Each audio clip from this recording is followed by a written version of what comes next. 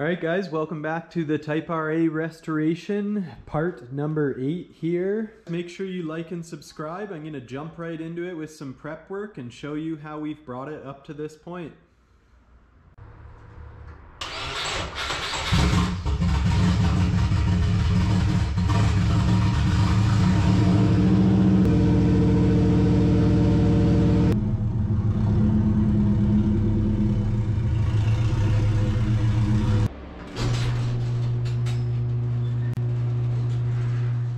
So I'll show you guys what exactly I'm doing in this first stage here. So all I'm really doing is spraying guide coat on the panels, and then I'm going over with a block and looking for any blemishes I may have missed. The guide coat is relatively straightforward. You spray it on, then you sand with a block to find low spots or high spots. So you can see right there that little dark spot and see how there's no guide coat left there. So this is actually a little tiny dip, one that is bad enough that I will have to fill. Up here I found a little scratch that might come out with actually sanding this, because this does have a couple coats of filler primer. And then again right there, so that is a little high spot, which may sand away in the process here, because how I do it is 400 with a block and then 800 in the end to get it nice and slick after I am satisfied with the bodywork. That's basically it. That's all I've been doing through all the panels. These doors, I do have to paint the jamb as well. No bodywork is needed in the jamb, so all I have to actually do is just sand up the whole jamb to get my paint and clear to stick. For something like this, even though you can barely feel it, this little guy down here, I am going to use some body filler there. Spot putty isn't really appropriate for something that size. And then last but not least, the guide coat doesn't really help with these. That is a little stone chip, that is a little stone chip, that is a little stone chip. These may sand out in the blocking process. If not, they are okay to use spot putty on and resume.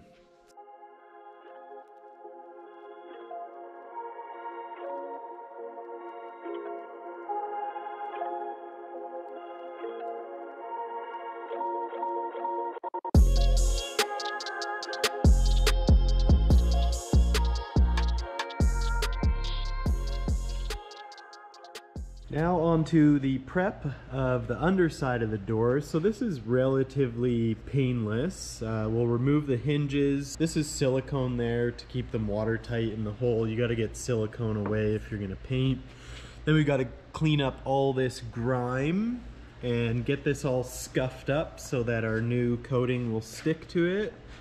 But this is not too bad to do. Typically I'll go over it with brake cleaner first, get stuff like all that tar off the edge, and then I'll go over it again with a Scotch-Brite pad, take these off. These are pretty complex to sand, they're kind of unusual, but yeah, I'll also clean them, sand them, prepare them for paint.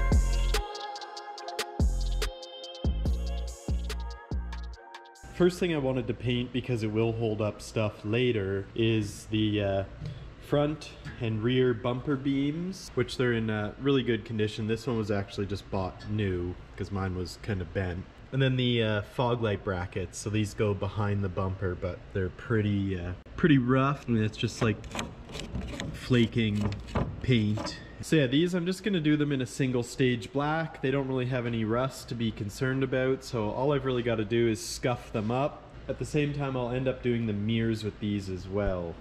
Now with the bumper beams all scuffed up, I'm actually gonna shoot these in some epoxy and then go straight to paint on those. Got the fog light brackets all sandblasted, so epoxy and straight to paint with them. This little guy I almost forgot about. This is the fuel door. I had to buy a new fuel door. Originally the car came with a plastic one, and when I was first like washing the car, pressure washing it, it just like exploded the plastic cap. So I'm gonna prep this. Then I'm gonna throw the trunk into the booth as well, just for some epoxy so that I can get the underside of the trunk, which is relatively all blue still.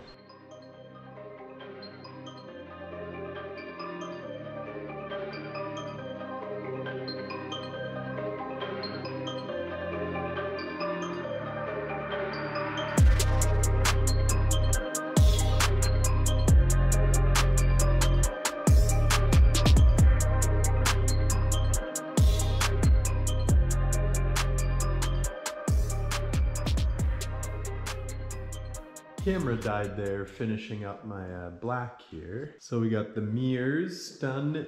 We got the front bumper beam, the fog light brackets that go behind the bumper, and then the rear bumper beam. Alrighty, here we are on the last door to prepare. And then I can move the doors and the fenders into the paint booth. There we go, we got the last door all prepped. So I know, yes, there's some burn throughs, and I don't know if you can see that little tiny dot, that's spot putty from a chip, another one there, etc. An assortment of them. Before I paint these, I'm going to be spraying them with an epoxy sealer, so that will take care of sealing all that up and give me a nice foundation to lay my paint on. This is the last piece on the car that I was preparing for paint. Everything else is done, so that is very exciting. I can clean up all my dust on the floor. How much sandpaper did I use to do this entire car? From what you've seen, I used this much. That is a lot. That's probably $100-something worth of sandpaper right there. So yeah, here we go.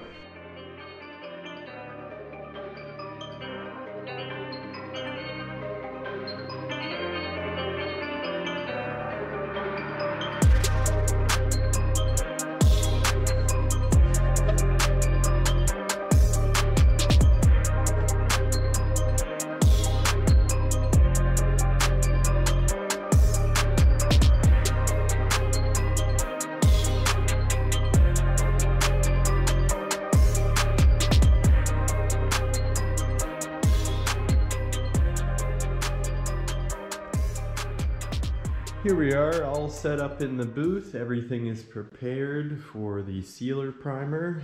Again, I'm just dealing with the cold environment here, warming up my chems.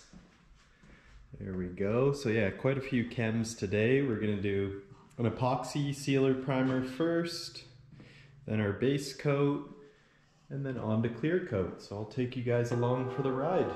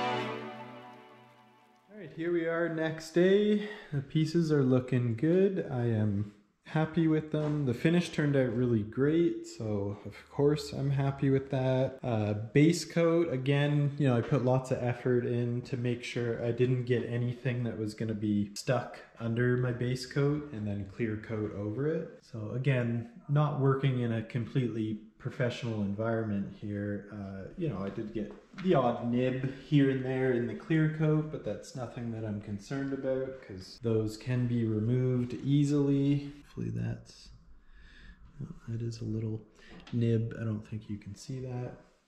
So again, dealing with the temperatures, you know, getting to like 15 degrees and lower while spraying, then in between during my flash, I would kick on the heaters to try and warm it up a bit.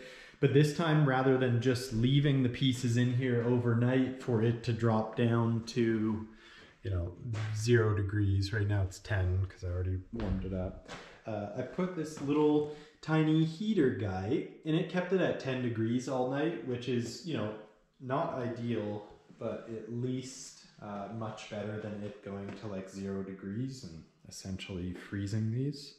So yeah, painting in the winter is definitely a challenge. But yeah, I am really enjoying that new clear coat gun.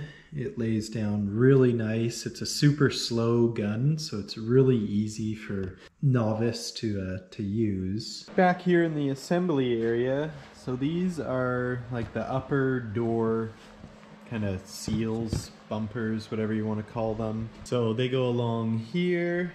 What I'm going to do is I'm going to put those on because then that will give me the ability to actually attach a lot more of the interior panels. Next thing I want to do is the rear window has some kind of purpley tint on it. I'd like to remove that before I put the parcel shelf in.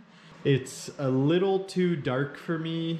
None of the other windows are tinted. If I was to tint this, I'd do something like, you know, 35%, so it's kind of subtle.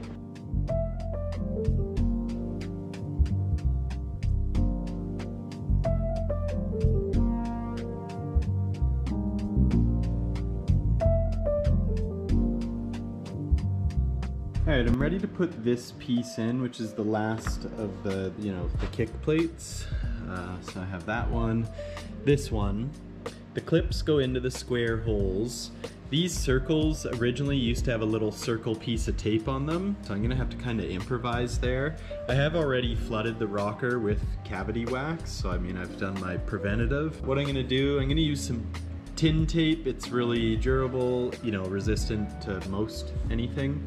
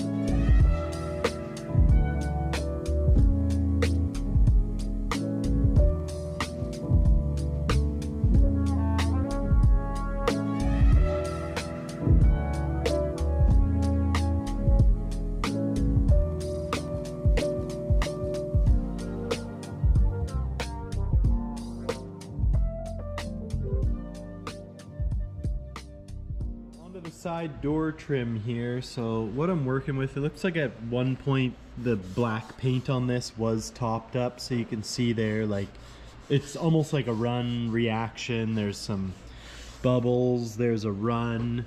Needless to say, it does not look good. So what I've got to do to make this look good is get all these ridges and blemishes feathered out nice and smooth.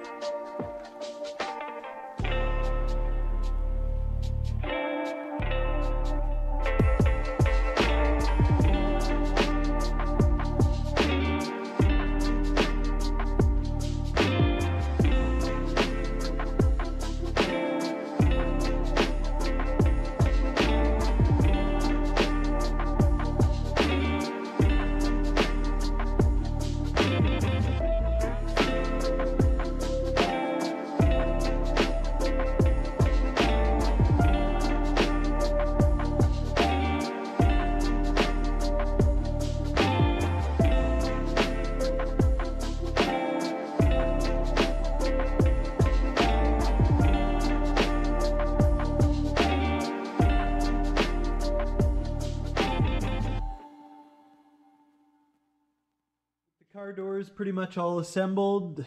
I think I'm ready to put on the door skins. So they might look kind of clean, but I already blew them off with air. They are quite dirty, muddy. So give them a good cleanse and we can slap them on the car.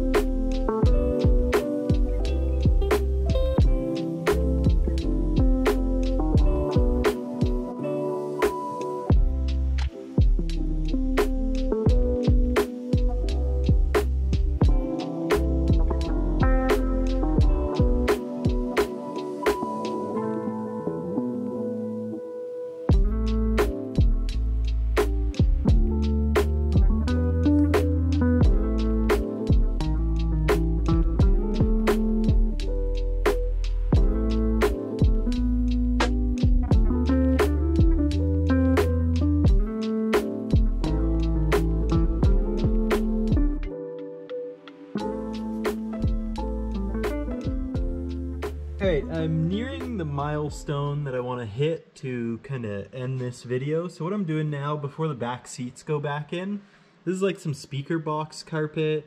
The original stuff was destroyed. So what I'm going to do now, I've kind of got it draped there. I'm going to trace around the edges, cut it into shape. Just Christmas tree clips like how it went in originally. Alright, there we are with the seat back cover. It turned out super sweet, really actually easy to do. I mean, there's a bazillion holes in the back of the cars, so you can just, you know, go around and pop in clips as you go. Then that makes it so now you can't see the orange foam from the backrest through the trunk. There we go. Looks sweet, really happy with that. Now I can put in my back seats.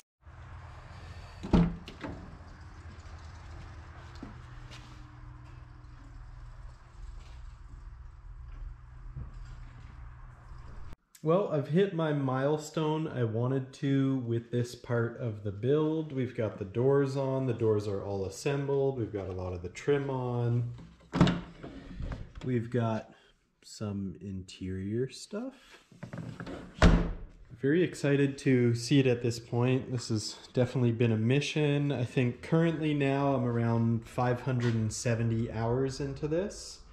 And what I'm gonna do next, and to keep you guys in maximum suspense for how this turns out, I'm now going to do all the rear end stuff. So I'm gonna paint all the stuff, put it on, finish my trunk harness, get my trunk interior all in, my tail lights in, and then the final vid, we will move on to the front. All right guys, well, thank you very much for watching.